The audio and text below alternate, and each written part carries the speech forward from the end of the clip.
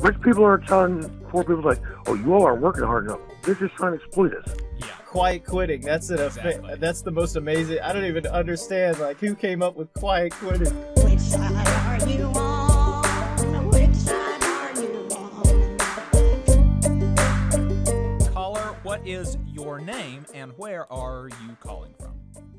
Yeah, you were live. Hey, what's going on? It's Infinite Content from Philly. Hey, Infinite Content from Philly is a prolific YouTube chatter. Appreciate you calling in. What's up? How y'all doing today? First. Oh, I'm doing good. Doing good, brother.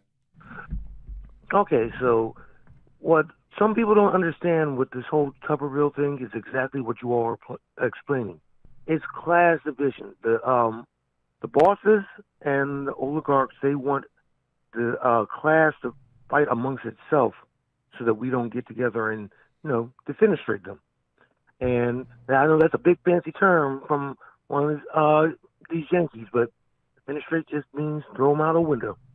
And that's what probably needs to happen with some of the powers that be. But we are not mad at the workers. We are mad at Tuberville for trying to play the workers against each other. Am I correct? Oh, yeah, absolutely. Like, I mean, quite frankly, I'm disappointed that Alabama fans actually let. Right. I was surprised. Yeah. I was like, he ain't gonna win. He's ours. How'd y'all let that happen? I don't know. I don't know how they did that. Besides, I'm like, Right. rich people are telling poor people like, "Oh, you all are working hard enough." That means, well, they're just trying to exploit us. Yeah. Yeah, quiet quitting. That's Exactly. That's the most amazing. I don't even understand like who came up with quiet quitting. Right. Yeah, and it's just quiet quitting, and the definition of quiet quitting is like, I'm just gonna do my job. I'm not gonna give you free labor. I'm not gonna do things outside of my job description or work over for no money.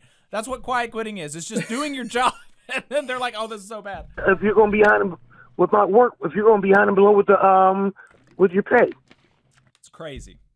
And then so Bama Slayton replied, said, but you're not going to go to the root cause of the premise that Tuberville got paid at the end of the contract. I mean, look, obviously him getting paid. boosters thing. That's not that's outside the scope. Sure. Like all I'm saying is that it is just as a preface to the conversation about how he is dividing us up. He is dividing working class people up and telling us to believe that there's this group of working class people that are really lazy and they're takers and stuff.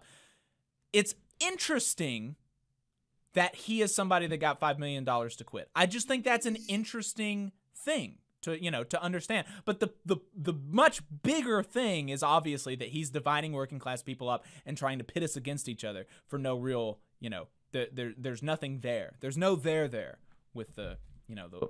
The there is that workers are locking horns with each other, uniting and locking horns against management. Exactly. Wait, taking up enough of y'all's time. Thanks for hearing me out. Y'all have a good one. Appreciate it, brother. Thanks for the call. Thanks for calling in.